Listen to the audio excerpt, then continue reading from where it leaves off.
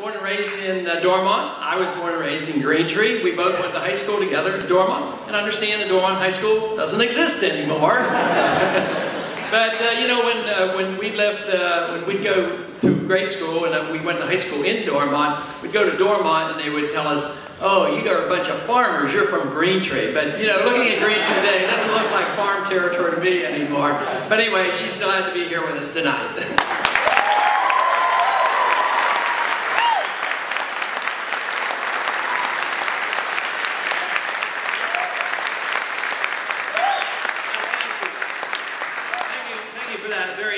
Welcome.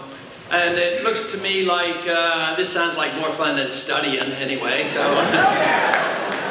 but let's hope something worthwhile comes of all this. Because a year ago I wasn't so sure what I wanted to do with the rest of my life, and I wasn't sure whether I wanted to take on a campaign. Matter of fact, I was very reluctant to do what I have done in the past year.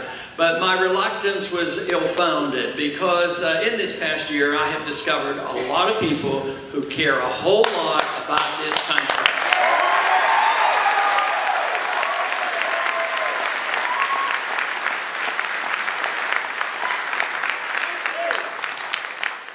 So it's been a real boost for me and hopefully for others that so many people have come together. We talk about the positive things, the many, many people who have officially joined the campaign with sending money and volunteering, and there's close to 500,000 people who have done that. But we've gone well over 800, close to 900,000 votes, which is no laughing matter. But the whole thing is that I still meet a lot of people across the country, wherever I go, who may have been very sympathetic, but not necessarily voting in the Republican primary.